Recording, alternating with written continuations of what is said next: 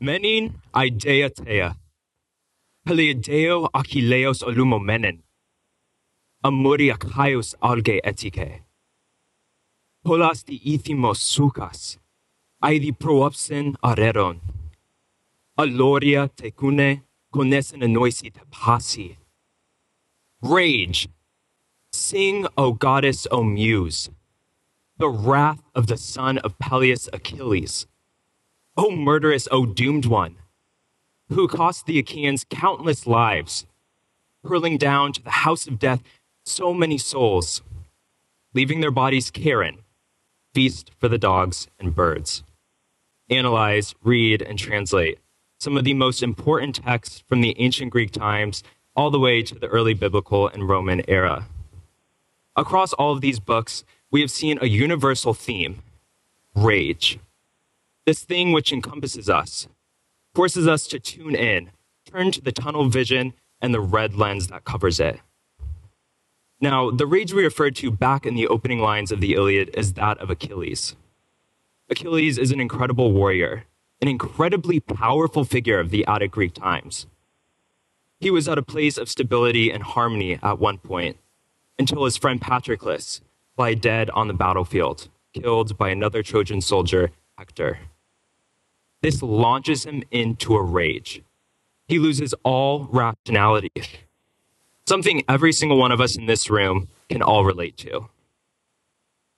Now, this rage can be seen manifested all the way through to the Roman times of Virgil's Aeneid.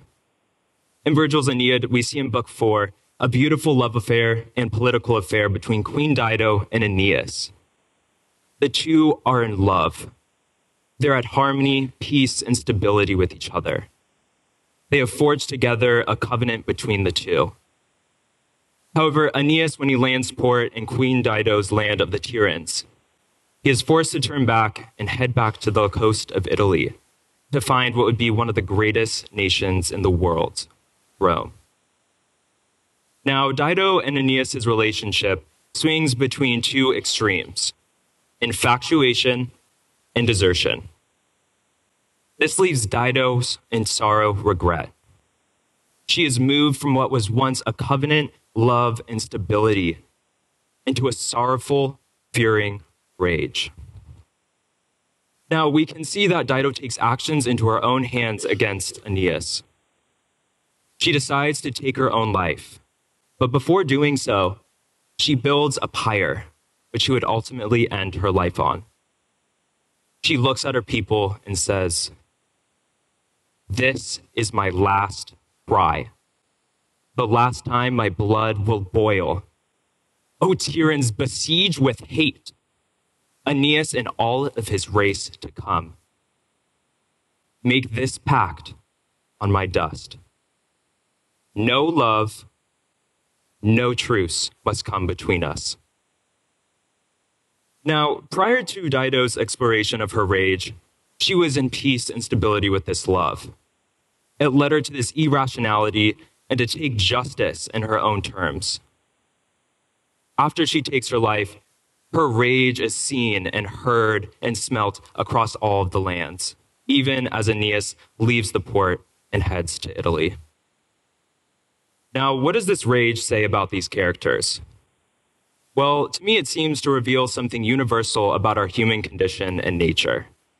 Something we can see in the crossovers and parallels when we turn on the news, have conversations with friends and family about what's going on, or simply are acted in accordance with this internal fury. Now, when I was trying to think of where this was coming from, the origin of rage, it didn't seem to be in one locomoted spot. In fact, it seemed what brought this rage about was love. Now, when we look at the Latin and theologian Lucretius, he depicts to us a beautiful story of Aphrodite and Mars. Aphrodite is the goddess of love, and he prays to her saying, "Only you can secure mankind with tranquil peace." It's true. Love is able to bring back the stability and the rest of Mars, this warlord who is brutal, vengeful, and is brutal in his actions. The same God that is inherent in all of us when we too act in this way. The same God present in Achilles when he took his brutal force out on the battlefields of Troy. And the same God that is present in our minds as we look at the battlefields of our society. Now, when we think about this, we know that love brings this rage, but it can also succumb the powers of it, bring the stability to the Mars and to ourselves. It starts to prompt something about unity, stopping the forces of division that are byproducts of rage. Now, when we look at Plato's Symposium, it is a beautiful dialogue about love. Aristophanes tells us about the beginning of man.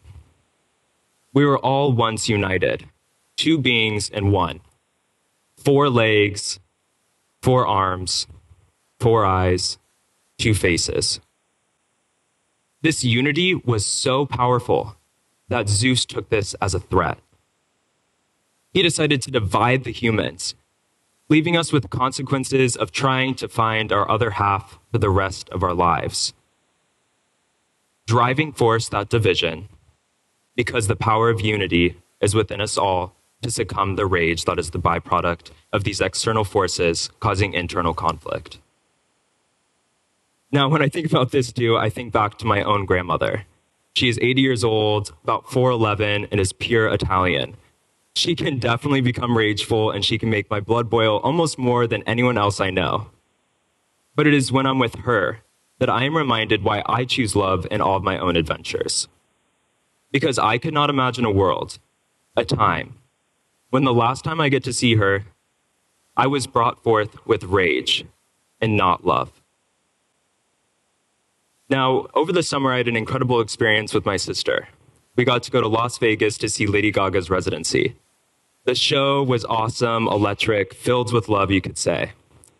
But she left us with something very important.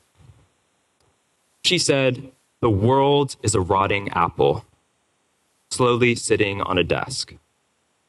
But the kinder we are to each other, the more love we can give, the slower that apple will rot." Now, there's a lot of truth in that. The world, ourselves, our own nature are decomposing. We are of material. We are given choices in these inherent moments to turn away from the internal rage that is within us. Rage is just as fundamental to our being as our bodies. We can choose what to do with this, to participate in the truest example of free will by going against our internal desire of rage and going against the nature of love. Now, before me, I have 2 apples. I got both of these about a week ago. On the left, this one I left sitting on my counter, dropped it a couple times. Oh, it's a little bit mushy, a little moldy, seems to be unedible. Now this one, I gave lots of love to it.